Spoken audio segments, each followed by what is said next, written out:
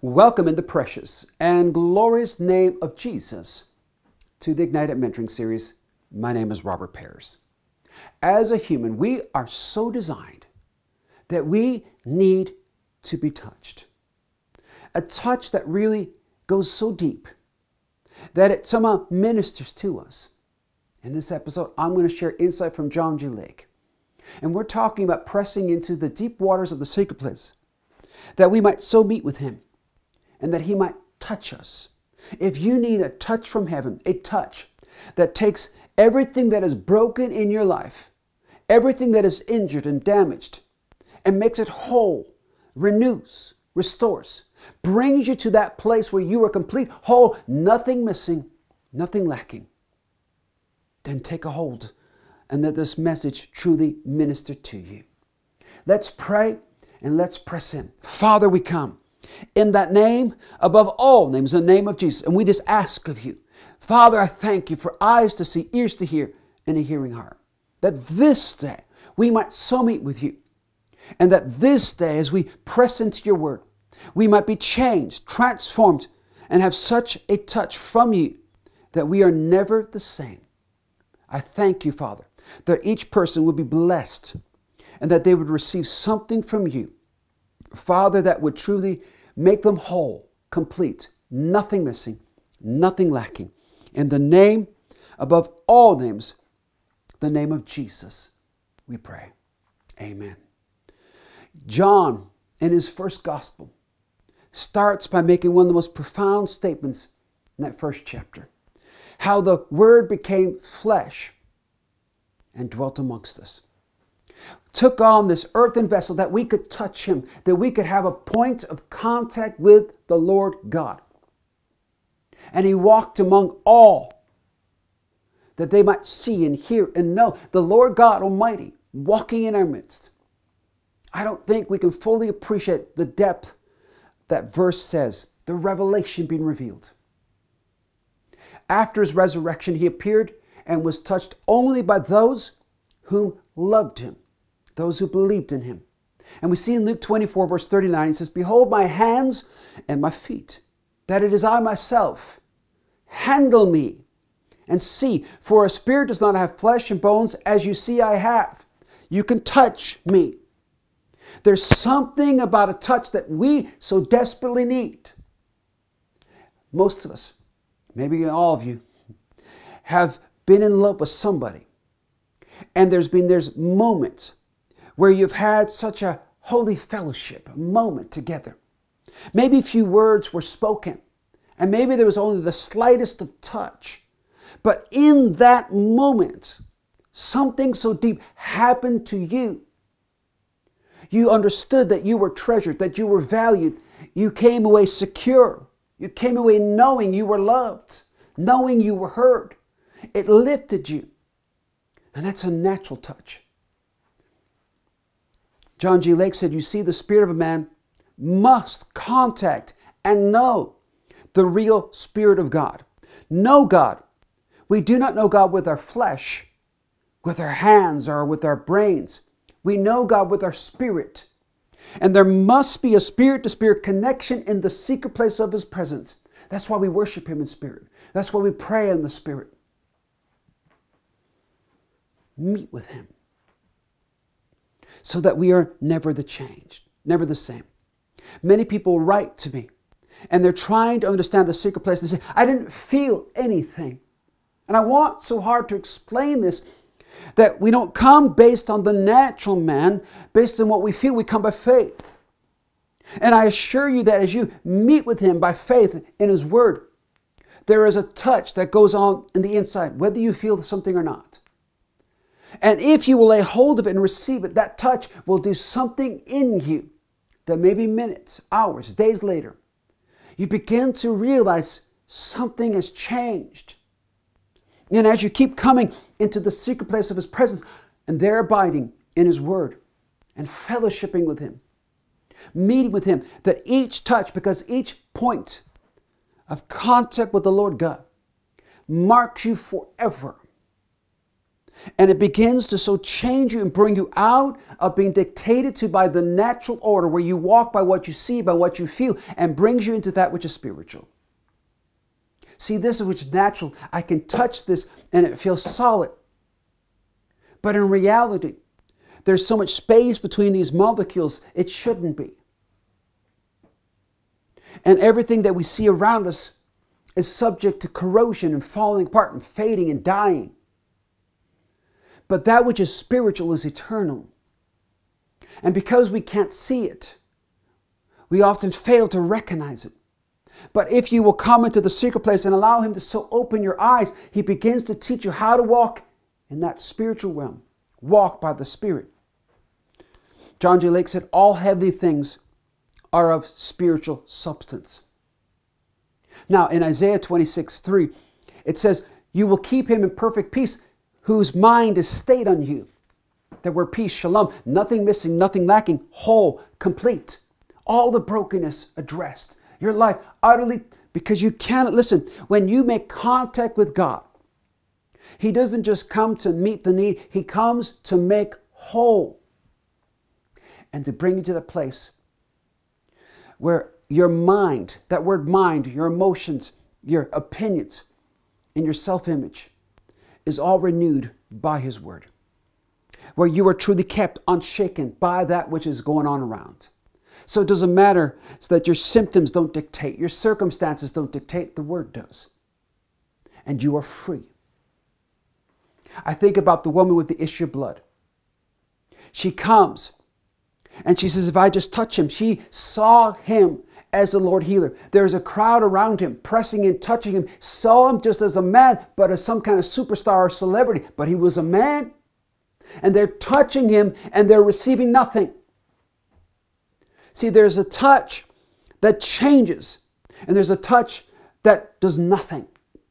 And because most of our touches with people and situations don't do anything to us, we lose sight and we forget those moments and those touches that change us, that do something deeper in us. She looked and said, if I just touch the hem of His garment, I will be made whole. And she touches it. And Jesus stops and said, who touched me? What a thought that we can meet a crowd of people that look like they're worshiping, look like they're doing it. And you're the only one that touches Him, lays a hold of Him. Oh, that His people would so dwell in the secret place of His presence and know Him. And have such a holy intimacy and fellowship and stop manufacturing and walking in a performance. To walk in the substance that we might carry something. Because as people look at you, they recognize the heart. And so many of us are broken and injured and we reveal it. And we wonder why people don't want anything to do with us because they see all the brokenness, the injuries, the damage. And out of the abundance of the heart, the mouth speaks, becomes the confession of our life. But if you can get into the secret place this day, there you can be made whole. There today can be the day of salvation for you where you touch Him. And He so touches you. And you are not the same. John G. Lake said, the knowledge of God that our spirit attains may be conveyed and is conveyed to us through the medium of our minds, through the medium of our brains. The effect of God in our body comes through the medium of the spirit of man, through the mind of man, into the body of man. You are a spirit being, and this is what we've lost sight of. Since the fall, we've walked dictated to by the soul, which is our mind, our will, and our emotions. But you are a spirit. You are a spirit that has a soul. And that soul is meant to be subject to the Spirit. And you walk and live on this earth in an earthen vessel. We are spiritually made new when we accept Jesus. We're called to renew this soul arena, the mind, our will, and our emotions. And we know there's coming a day where we will meet with Him and will receive a new body. But while we wait, while we walk on this earth, we have to learn how, by the Holy Spirit, through abiding in the Word, stay in the secret place, in that holy fellowship with Him, how to walk as spirit beings so that we stop allowing our self-image and our opinions to hinder us. Many people disqualify themselves from that moment, that touch point with the Lord God, because of how they see themselves. They never submit and bring everything under the blood.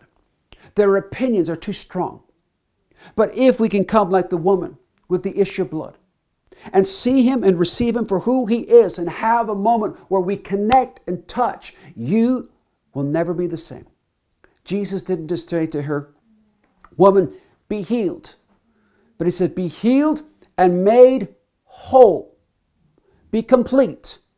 He recognized all the brokenness, all the injury, all the damage, all that she had gone through and the consequences. And He made her whole, because that's what God does. And He wants this day to so meet with you and make you whole. John G. Lake said, "There is a quickening by the Spirit of God, so that a man's body, a man's soul or mind, and a man's spirit all alike become blessed, pervaded, and filled with the presence of God Himself in us." And that's what God wants. That you would so come into the secret place and He would fill you. Oh, that we would have such a cry, "God, consume me. Swallow me up. I want every part of my being so consumed by You." To that place where I lose all identity to this world and I have such a point of contact with You that I am never the same. We have touched, and it has so impacted my life, because every touch from the Lord God marks you, changes you eternally. There may be moments in this earth, as I said, where you have such a moment with somebody else. They're few and far between, and you never forget. But with the Lord God, He calls you every single day to have such a touch point, which always lifts you, secures you, and makes you so whole, complete, nothing missing, nothing lacking.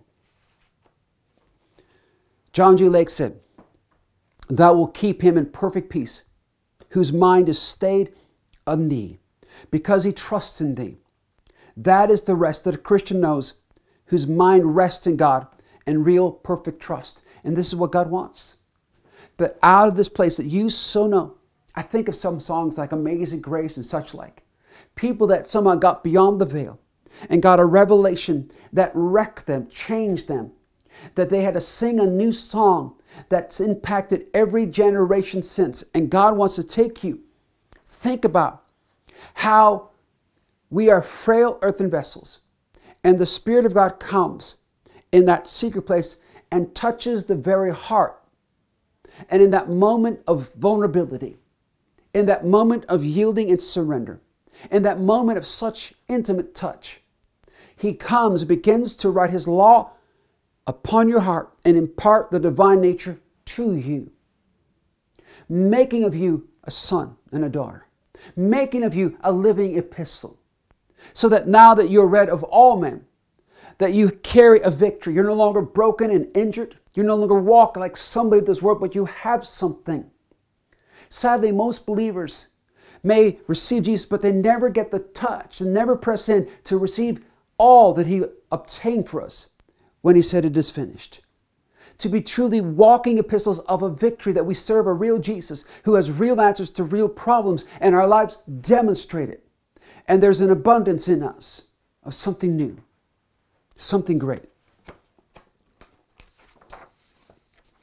John G. Lake said, "Now the Spirit of God radiates from the Christian's persons because of the indwelling Holy Ghost, and makes him impregnable to any touch or contact of evil forces. He is the subjective force Himself. The Spirit of God radiates from him as long as his faith is in God is active. Resist the devil, and he will flee from you. For this purpose the Son of God was manifested, that He might destroy the works of the devil." I talk to many people, and somehow they walk in a fear of the devil, fear of the enemy, fear of all these things. When we've lost sight of who we are and that unity and union that we have with the Holy Spirit, and how He comes and moves in us mightily. And greater is He that's in us than he that's in the world.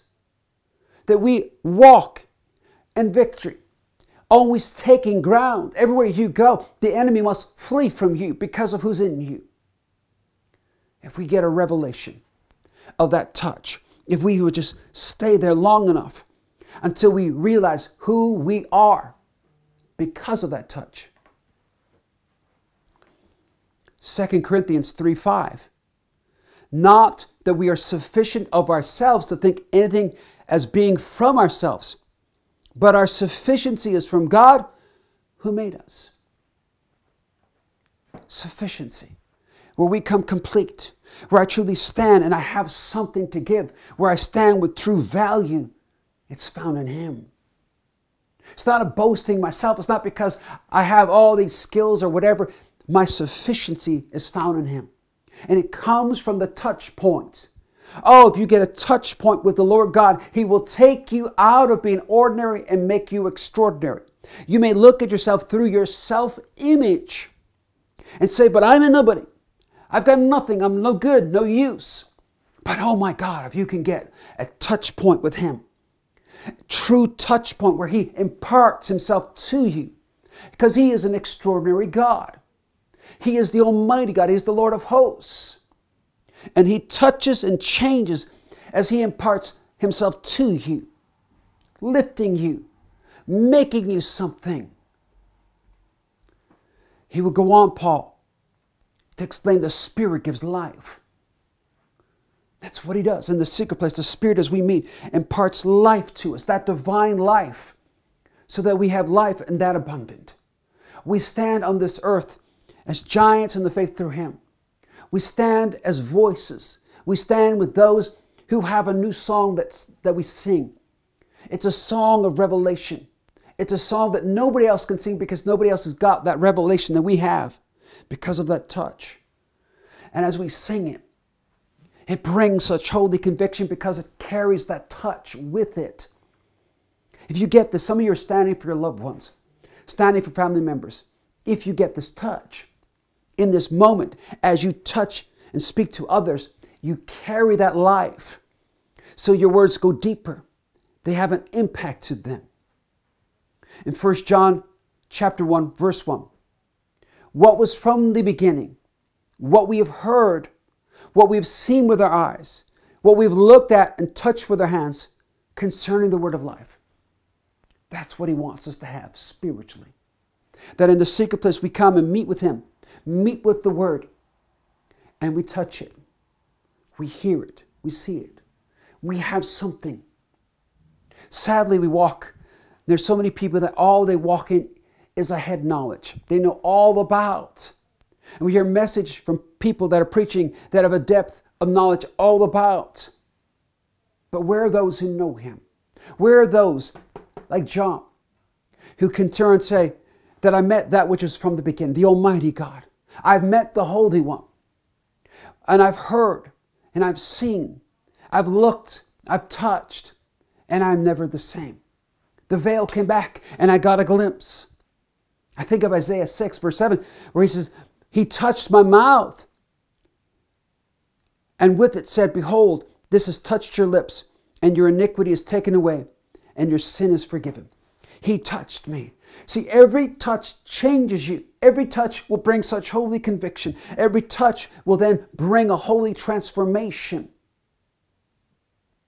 John G. Lake said, the presence of God is to be a living presence, not only in the spirit of a man, nor in the mind of man alone, but also in the flesh of man, so that God is known in all departments of our life, that we are wholly consumed in Him, walking vessels filled with the glory, filled, these earthen vessels, filled with His presence, truly walking epistles, bringing glory to Him in all that we say and do.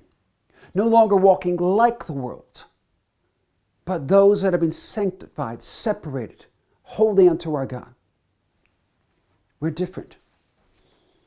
In 1 John chapter 1, verse 3 and 4, John went on to say, that which we've seen and heard we declare to you, that you may also have fellowship with us. And truly our fellowship is with the Father and with the Son Jesus Christ. And these things we write to you, that your joy may be full. God wants to make you full. That place of abounding, the overflow, that you have something to give. See, we've been giving the hurt, the brokenness. We've had nothing of authority when we meet with people that can change and transform their lives. We may preach something, say something, and desperately want to get people to the revelation about Jesus. But we're broken. And our words carry that brokenness, and they look and they say, we're looking for life. But when we come and we are so touched by Him in the secret place of His presence, He takes this broken vessel and makes it whole. He takes it and consumes it and makes it a holy temple unto Him. A place where His presence dwells, that you, as you go forth, might declare the great and glorious things of Him, and that people would see in you Him. John J. Lake said, the medium by which God undertakes to bless the world is through the transmission of Himself. Now the Spirit of God is His own substance, the substance of His being, the very nature and quality of the very presence and the being and nature of God. We have to understand the Spirit of God comes and there is something imparted to us, a substance. As He comes and abides in us, there's something imparted to us. If we'll receive Him, if we'll yield to Him, if we'll allow. As we abide in the Word and the Holy Spirit opens it, there's something imparted to us, if we'll receive it, that will so change us. In Luke 6, verse 19, and all the people were trying to touch Him, for power was coming from Him, healing them all. And no, He didn't just heal, He made whole. There was power coming from Him. And everybody that saw Him wanted to touch Him. Oh, that we would get such a hunger and thirst that, God, I just want to touch You. Because I know that if I touch You, I will be made whole. I will be so radically changed. I will be transformed. John G. Lake said, this is the secret of the abundant life of which Jesus spoke. Jesus said, I have come that you might have life and that you might have it more abundantly. The reason we have the more abundant life is because that receiving God into our being, all the springs of our being are quickened by His living presence, His abiding in us. Oh, glory to God, that touch, as He's allowed to so operate and move in us and take this earthen vessel and just let His glory shine forth from it. Let me finish with this. The human being is God's marvelous, wonderful instrument, the most marvelous and wonderful of all creation of God, in its capacity to receive and to reveal God. That's why we need that touch, because you were so created. You were so designed that you need that touch, and you need to so receive Him and allow Him to every aspect of your life, and He will make you whole.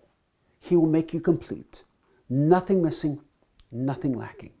And He will allow, as you receive Him, He will so fill you that you become a vessel that He's able to reveal Himself through. Something real, something powerful. That we might, like Paul, preach this gospel in the power and the demonstration of the Holy Spirit. Not just in the wisdom of man, not in the power of skillfully prepared messages. You know, if you're standing for a loved one, you can spend hours and days trying to skillfully prepare how you're going to say something to them, how you might touch them. Been there, done that. And it fails. It doesn't have the impact. As much as you desire, as much as you are sincere, as much as you are true in the words, as much as your heart is right, your sufficiency is not of you. I can't preach something that I've not got from Him, because otherwise all I'm preaching are nice words that might bless you, touch you. But you need life. I need to get a hold of Him, and each one of us need the secret place to get that touch so that we have something. So whatever we do, whatever our serving is, whatever our ministering is, Wherever our fellowship is, we carry that substance we got from him, life. And we are so blessed and changed that people see in us a witness that Jesus truly died, rose, and now reigns victorious. We need that touch. And I pray, as I said, the Spirit of God would so put in us a hunger. Give us such revelation, eyes to see, ears to hear, that we would press in today like never before to meet with him, to know him, and to be touched by him. Amen. I truly pray that this message has blessed you. And I just pray that in that name of Jesus, that even right now, the Lord God would bless you and make his face to so shine upon you in the secret place that you would know and you would never be the same. May you be healed, whole, complete. May his peace fill you from the top of your head to the soles of your feet, even right now, in the name of Jesus. I thank you for watching, and I say that if this message has truly blessed you, would you please like, share, subscribe, and give your comments in the name of Jesus? Because as you do, you really help us. And I just thank you for watching and encourage you to check out more. And I remind you as always that this is the day the Lord has made. We will rejoice and be glad in it because through and for him. In Jesus' name, amen and amen. Thank you.